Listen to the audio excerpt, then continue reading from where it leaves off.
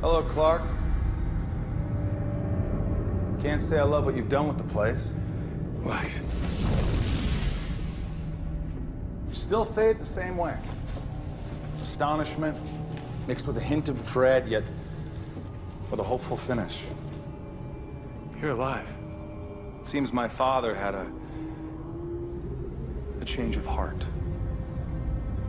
And I got a second chance at life. Where's Tess? What have you done with her? She's fine. I wouldn't worry so much about my dear little sister. You know, I used to think it was our families that made us who we are. Then I hoped it was our friends.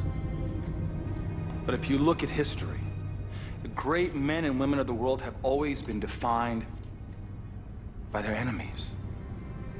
You have a second chance. You can change all that. But that's the thing about memories. You can't forget them. Like how you were always that one step ahead of me, Clark. No matter how meticulously I prepared, no matter how strategic I was. If only I'd known I never stood a chance. It wasn't a competition. Of course it wasn't. You were born to be the chosen one. You're simply better than us. And that always killed you. No. No, what killed me is that you didn't even want it. You fought it, you hid from it. I would have taken it and relished it, embraced it. My destiny wasn't yours to take. I get that now. Which is why I finally embraced my own. You and I, we will both be great men. Because of each other.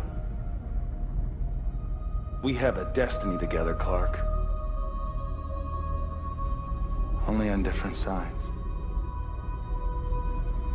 And I'll always be there to stop you. Always. Oh, I'm counting on it.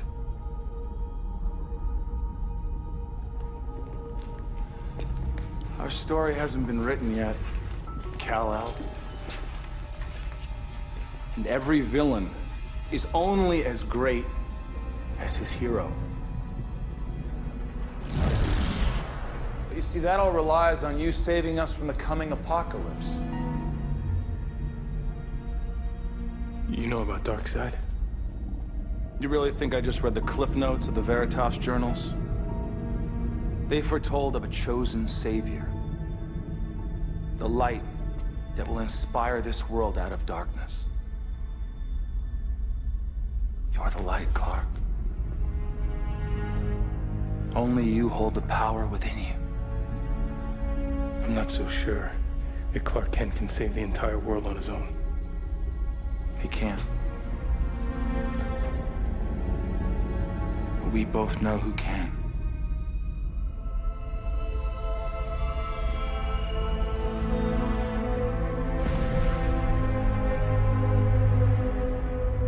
I'm sorry I couldn't save you, Lex.